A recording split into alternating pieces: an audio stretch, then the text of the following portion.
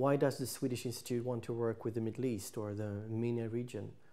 Basically, it's attached to the communication part that I think we lack a lot of information and understanding about how people actually live, behave, act in their countries due to their history, due to their background, due to their experiences. And it's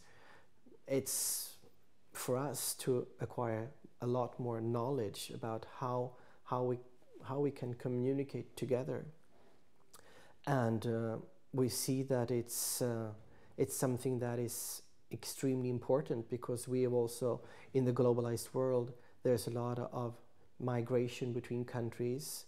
We have to be aware of who are these people coming to Sweden, what are they bringing with them, how can we incorporate them even better in our societies around the world.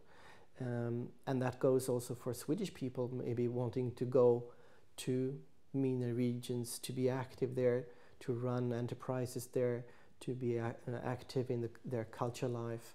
How can they sort of adapt to the situations in these countries, to their values, with a respect, but at the same time with an ambition to be able to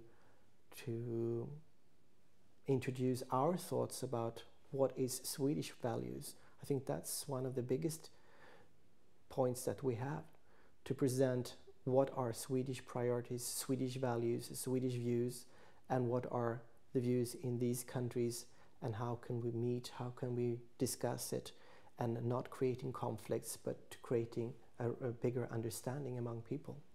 And this is a young generation from the MENA region meeting and allowing us to communicate, allowing them to communicate. And communication has been a strong fact in Sweden for many decades. We see that Sweden has been able to avoid wars for our own country for 200 years, and this is something that we hopefully think that is a vital part, communication.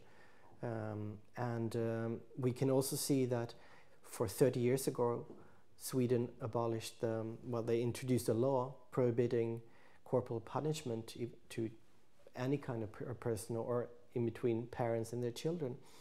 And that's also kind of a focusing on that you solve conflicts through communication and not through punishment or threats or whatever.